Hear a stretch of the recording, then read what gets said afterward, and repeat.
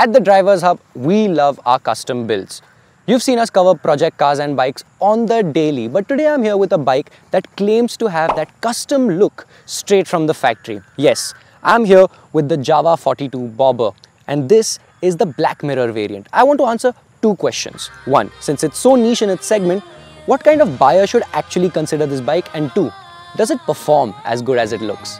Let's find out.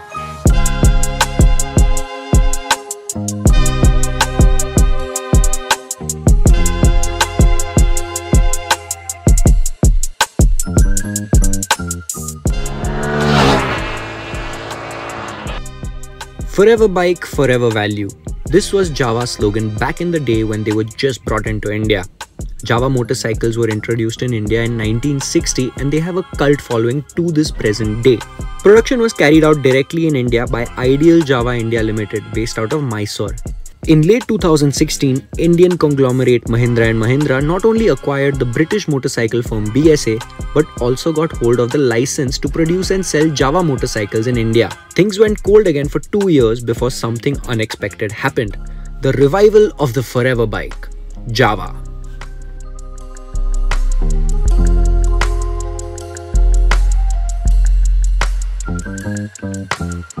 Consider the Jawa 42 Bobber to be a bike for you and you only.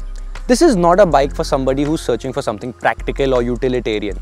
This is a bike for somebody who wants to feel special on the move, who wants to have an occasion of a ride. And practicality, well, that can take a backseat. Well, there isn't one. Powering the Bobber is a 334cc liquid-cooled single-cylinder engine that is good for 30.6 PS and 32.7 Nm of torque. The Bobber's engine is designed to have a pretty flexible low end so that it's easier to ponder around the city at lower RPMs. But when you stretch its legs, it's got a nice linear grunt all the way up to its top end that tapers off towards the end of the rev limiter, making it very easy to be at the meat of the torque just with a drop of a gear.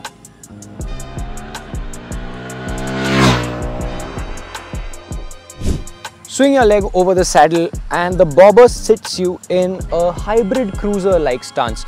Now my arms are far forward and wide in a commanding position, so is my torso, with a little bit of lean forward so I get more leverage, but my legs are in a stretched out, relaxed position. On the move, it does take a little bit of getting used to, but by no means is this unheard of. Even the Ducati Diavel and the Indian Scout sports similar ergonomics. So, special bikes, special ergos. How is it on the move? Only one way to find out.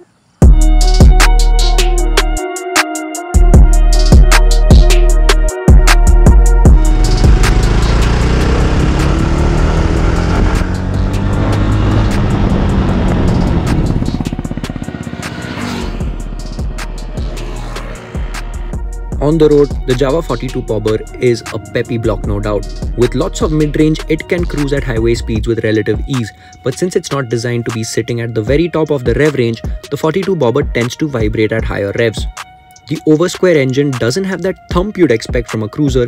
Instead, the block provides a linear experience that is paired with a feast to the senses, like the intake noise, the click of the gearbox, and the roar of the 334cc single.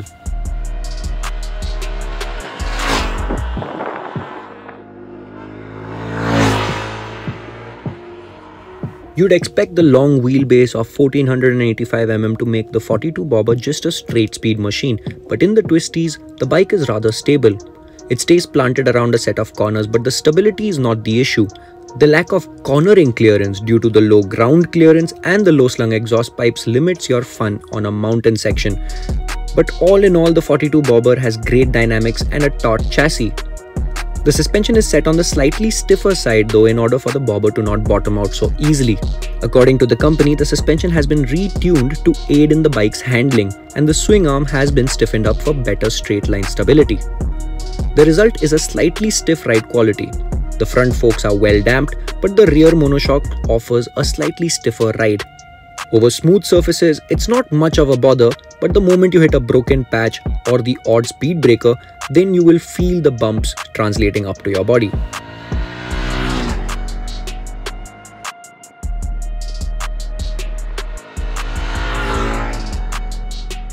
But before we head to the end of the video, let's talk about my 3 personal highlights on the 42 bobber. You get a USB port and a Type-C port on your handlebar from factory as an optional extra.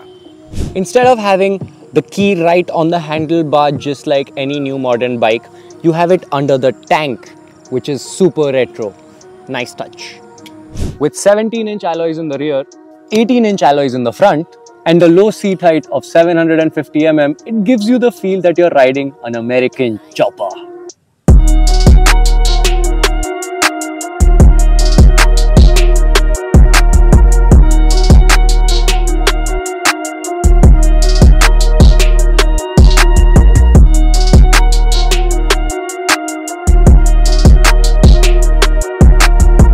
The Jawa 42 bobber looks like it has been CNC machined from a single block of metal, and it would look at home in a museum or even as a piece of art in your own living room. It is very pretty, and pair that with all of the sensations that you would get while riding this bike, the 42 bobber definitely screams occasion. You definitely have to ride it to believe it.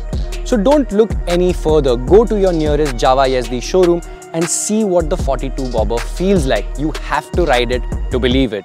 Do let us know your thoughts on the 42 bobber, and is there any single prettier bike in the segment of the 300cc's? Do let us know down below, and see you guys in the next one. Bye.